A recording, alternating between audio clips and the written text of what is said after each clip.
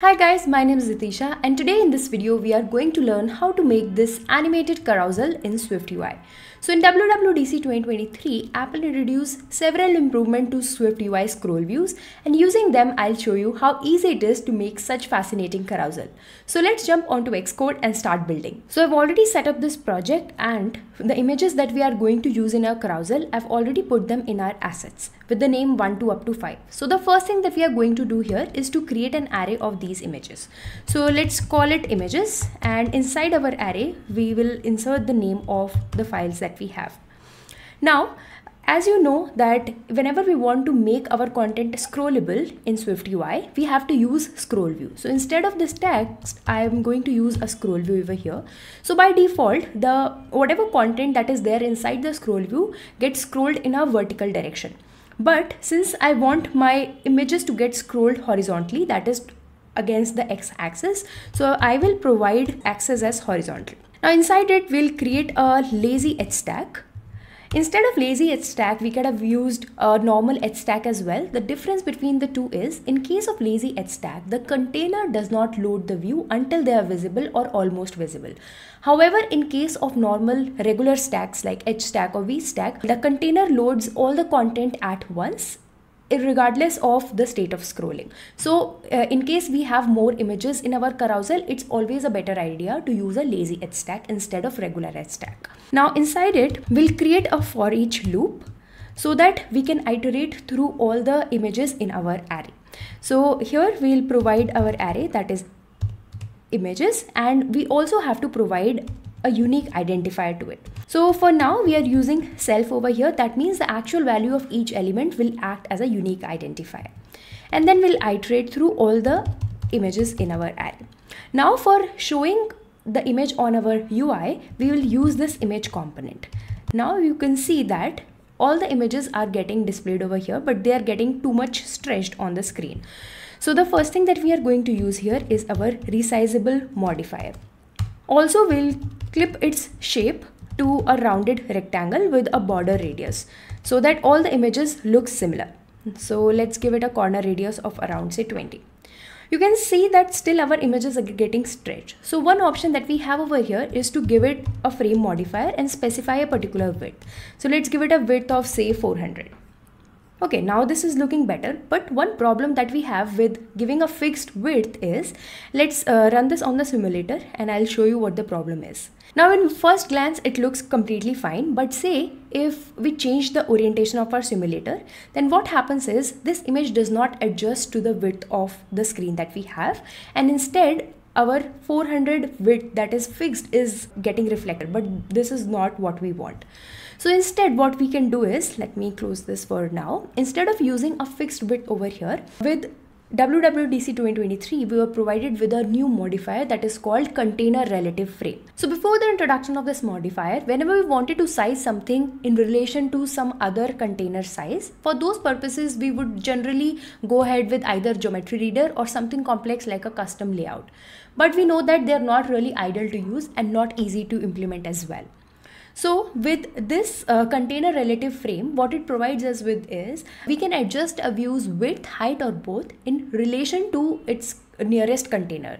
So in our case, that nearest container is this lazy edge stack, and since we want to adjust the width of our view, that is the width of this image, in relation to this lazy edge stack, what we can do over here is we can simply write container relative frame, and we also have to provide access, and we can also provide alignment as well, since it is spanning over the whole width of our screen. So we don't have to provide the alignment. The default is center though, but we can just provide the access because we want to only adjust the width of our image.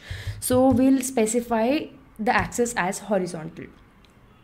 Here you are not able to see any changes, but let's run this on the simulator and change the orientation of it. Now you can see if I change this, then the width is automatically getting adjusted. So that's the beauty of using a container relative frame. Okay, now so this is fine. Now let's also give it a background color. So let's give it our carousel a background of say indigo. Also, one thing that you can observe over here is all the images that we have are touching the edges of our screen, but we do not want to do that. We want some padding. So the first thing that comes to our mind to implement is to use some padding. So let's give it a padding of say 20. Okay, this looks good, but you can see that whenever we are scrolling, our image is not getting scrolled from edge to edge. They seem like they are getting chopped off. In order to avoid this, we are provided with a modifier content margin. So when we use this content margins, we can specify say 20 over here. Now you would observe the changes. Now when we are scrolling, you can see that the images are getting scrolled from edge to edge and they're not getting clipped off. Now in case you want to just specify this content margin on the x-axis, so you can specify the direction as well. For example, you can specify 20 and also specify the axis. For example, we can give it horizontal over here. So you would observe that only the margins are applied on the x-axis. Also, if you change it to vertical, then the margin would be applied to just the y-axis. So the last thing that is left is to apply the animation to our carousel. So for that, we will use this modifier called as scroll transition. So what this does is, it basically applies the transition as the view enters the visible area of the scroll view and as it leaves the visible area.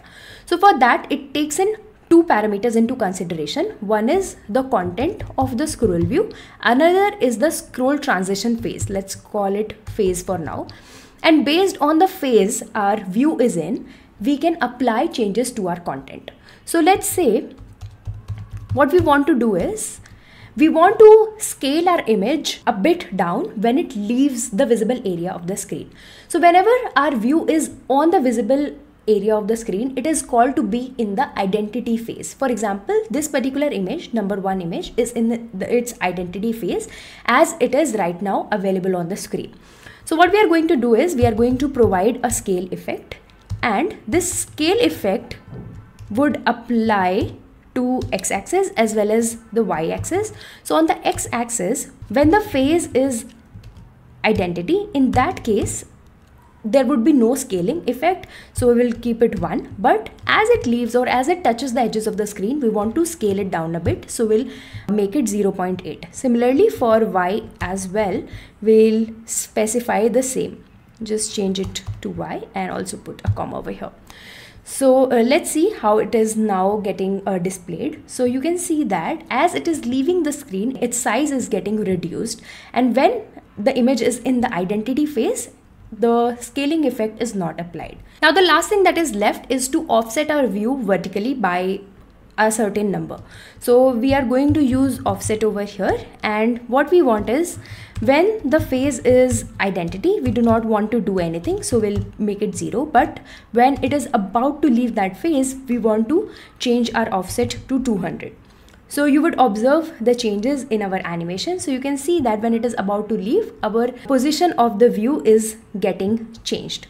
So you can see how easily we built this really cool animation. So you can play around with it. There are various improvements that were provided in the scroll view back in WWDC 2023. So you can have a look at the documentation and try to apply all of these things in your upcoming application whenever you are building a carousel.